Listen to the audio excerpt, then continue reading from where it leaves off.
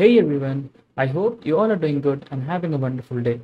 In this video, we are going to see an example of insecure design or mainly client-side vulnerability that can be used by attackers to do some malicious actions, right? So before going to this video, if you haven't checked out my previous video in which I have shown you an amazing way to bypass file upload restriction, even when the server is checking all of the necessary things like extension and the content type, everything, right? So go ahead and check it out. The link is given in the description, as well as you can see it on the right side of the screen. And now with that being said, let's get started. So what do you guys think that is the most useful tool for the hackers, right? So obviously many of you will think that burp suite is quite good. We have OWASP, Zap proxy tool, yeah, that's also very good. We have Metasploit, which is actually an amazing tool of exploits and payloads, right? But there is a underrated tool that many hacker miss, which can be used to dive deep into the client side vulnerabilities, right? Which is nothing but the dev tool which is present inside every browser on the internet, right? Let's try to see that how we can use those browsers to exploit client side vulnerabilities with ease, right? So let's try to see how we can do that. So for example, I'm going to open my Brave browser over here. You can also download it. So I'll give the link in the description. You can just go and click on that and we'll just download this Brave. Just download it right over here. And as you can see, I am onto my local host. And this is a small lab that I have created to demonstrate how we can find client-side vulnerabilities and how we can exploit them as well, right? So as you can see right over here, it is saying that apply a coupon code, right? So we need to pass some coupon code over here, right? And then we'll click on the validate button. And if the coupon code is, actually valid, then we'll get some discount, right? And if not, then we'll get some error, right? So let's try to see if I type this is a random coupon, right? Let's cut this for now. Let's try to validate this. And as you can see, it is showing that the coupon is invalid, right? So let's try to dive into the JavaScript code and let's try to see what happens. So I'm just going to click on the view page source, and here it is. This is the code that is actually validating the coupon, right? Let's try to see how it is validating it, right? So if you ever come across an application that is solely created with JavaScript like Angular and React, right? So most of the critical things are actually there at the front end part itself. You just need to find out by yourself. So I'm not going to demonstrate the React and the Angular framework in this video, but let's try to stick with the basic HTML file and let's try to get the basic idea of how we can exploit and find client-side vulnerabilities, right? So for example, as you can see, when we are clicking the button, this is the button, and when we are clicking it, this function is getting called, right? This is the call function which is getting called when we are clicking this. Now, here's this function defined. So the first thing that this function is doing is actually storing the the value of this input field. So for example, if I've given this is a random coupon, then it's going to save this in this particular variable. And then it is getting the current date, right? So this is a date.now function, which is used to get the current date of the system. For example, if I go and type, if I go to the console and if I type console.log date.now, we see that we'll get this timestamp, and we can actually convert this timestamp. Let's just convert timestamp online. Hit this. Let's click on the very first link and let's try to paste this. And as you can see, it has been converted, right? So this is the current time. So this is the date and everything, as you can see right over here. So this is what this value is all about. So it is a timestamp, right? So let's go back to the source code, and the timestamp is getting stored in the current date, right? Now if you see right over here, we have something value.split, which is this, and we have this value and we have this value, right? So if you take a close look, then this part is clearly understandable. Why? Because as you can see, the value of current date is getting stored over here, and it is actually checking whether the current date is equals to the value of this, right? If it is, And the second condition is value dot split, and this is at the 0th index. Let's try to understand it from an example. Let's say that I have declared a variable, let's say Yas dash Ahmed, for example, right? Now I want to get the data between this line, right? This minus symbol. So how will I get it? Right? For example, if I have a variable, let's say let b equals to something like this, Fayaz, math, be practical, something like this, right?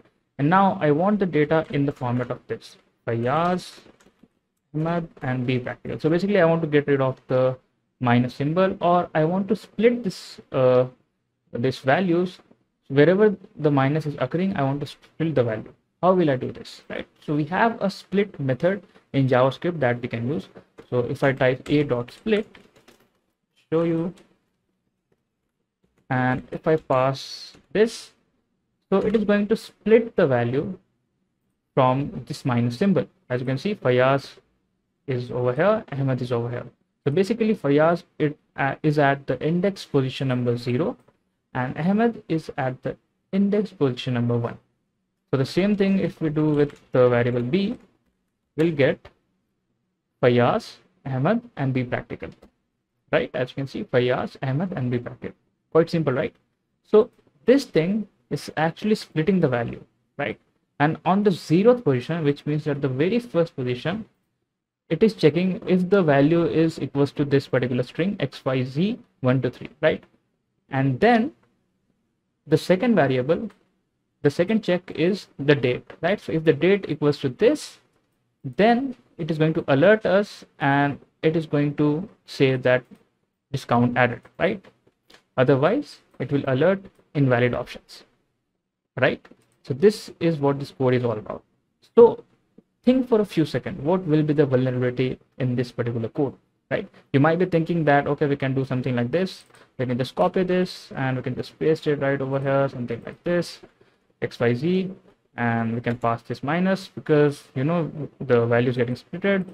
And then we can type 1, 2, 3, 4, 5, anything. If I click on validate, you'll see that again we are getting the invalid coupon. Why we are getting this? Because it is also checking the current date, right? So the current date must be equals to the date which has been already specified in this particular application, right? So maybe this coupon is actually expired. That's why the developer is checking the current date. So if the current date is equals to this particular date, only then it is allowing us to apply the coupon, right?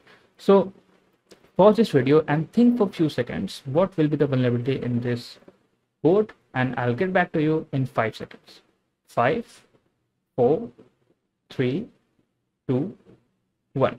So let me know if you have guessed the vulnerability in the comment section. And now let's try to see what is the actual vulnerability and how we can exploit it. So the thing over here is that we can easily modify the value inside this current date. How we can do this? That's where the def tool come into play, right? And since this is all happening at the front end part, so the tools like burpsuit and zproxy will do nothing for you, right? That's why you need to have some basic knowledge of JavaScript if you want to dive deep into any application and any modern applications, right? Let's try to see this. So if I type this, let's go to the sources section, and here we have this code right over here, right? So we can actually add a breakpoint, right? A breakpoint where the code will stop, and we can actually play with the variables that have their own custom value set by the system. For example, if I add a breakpoint over here, then when I click the button, this function will get called, the value will get stored, current data will get stored, and the program will halt at this line, right? And then we can modify the value of the current date. Let's see how we can do this. So for example, I have already added a breakpoint. We can just single click on this and it will get done. Let's try to validate this. So xyz 1, 2, 3, 1, 2, 3, 4, 5. Let's click on validate, and as you can see right over here, the program has stopped, right? And if we go to the scope section, we'll see that we have the local variable right over here, right? And now I can simply double click on it and I can modify it to the value which it wants. right? So it actually wants this value, right? I can just copy this, and I think I have deleted it. So let me just try it again. Display it. Let's try to click on validate again, and let's remove this 1 2 3 4 5 to some small value like 50, because this value is going to be reflected over here, right? So let's click on validate again, and minimize it. We have this current date, just double click on it, let's paste this, right? Let's hit enter, and now let's click on this play button. And as you can see right over here, we have successfully bypassed the application, right? The front end part of the application. So we have successfully exploited a client side vulnerability, which allowed us to exploit or to use the coupons that are already expired, right? So this is how we can look for client side vulnerabilities using the dev tools in JavaScript files. I hope that you have understood it. So I'm going to continue this series for a while. So it is actually a very interesting topic, and we'll get to know a lot of things about client side vulnerabilities. So I hope that you have understood it. If you have any doubt, if you have any issues, feel free to let me know your doubts or issues in the comment section. Also, do join our Telegram channel if you want to stay updated with the latest trends and technologies going on the cybersecurity as well as web development. And if you like the way I teach, then I am currently running 2 courses, and both of them are very awesome courses. The first one is Hacking Windows with Python, where you learn that how hackers create their own custom malwares that can be used to bypass any antivirus till now, that can execute system commands, upload and download files from the victim's machine, that can do a bunch of cool stuff like accessing webcams and so many things. And by taking that course, you'll also learn to add your own custom functionality in that application, right? The second course is Bug Bounty, the ultimate guide to hunt account takeovers, wherein you're going to learn that how we can break the logic of an application to achieve account takeover vulnerability and compromise victim's account because of the website's misconfiguration. So I hope that you have understood it. If you want to check out these courses, the link is given in the description. And now with that being said, keep learning, keep hacking, and thanks for watching.